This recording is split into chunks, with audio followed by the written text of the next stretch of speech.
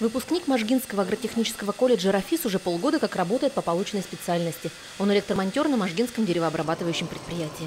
Один из 6 молодых специалистов со средним специальным образованием. Кому найти работу в этом году помогли в Центре занятости Можги. Я закончил Можгинский агротехнический техникум. Сразу же пошел на биржу труда, встал и попалась сразу вакансия электрика на Красной Звезде. Устраивать выпускников на работу – одно из направлений деятельности Центров занятости населения. В республике их 26. Специальные программы есть для инвалидов, многодетных родителей, беременных женщин, людей предпенсионного возраста. Главная задача, которую сегодня решают в службе занятости – трудоустройство безработных.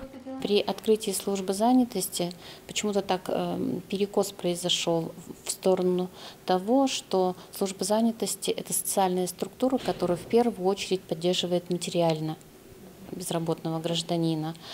Мы в течение этих 20 лет пытаемся ломать это представление о службе занятости, потому что основной задачей службы мы считаем все-таки содействие в поиске работы нашим клиентам. Ежегодно специалисты Можгинского центра занятости помогают найти работу 1500 человек. Просто не бывает, говорит директор центра. Но коллектив, сформировавшийся 20 лет назад, справляется.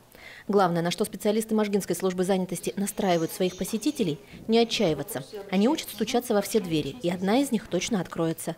Так здесь работают почти четверть века. За свои достижения и ответственное отношение к работе коллектив Центра занятости населения Можги занесен на республиканскую доску почета.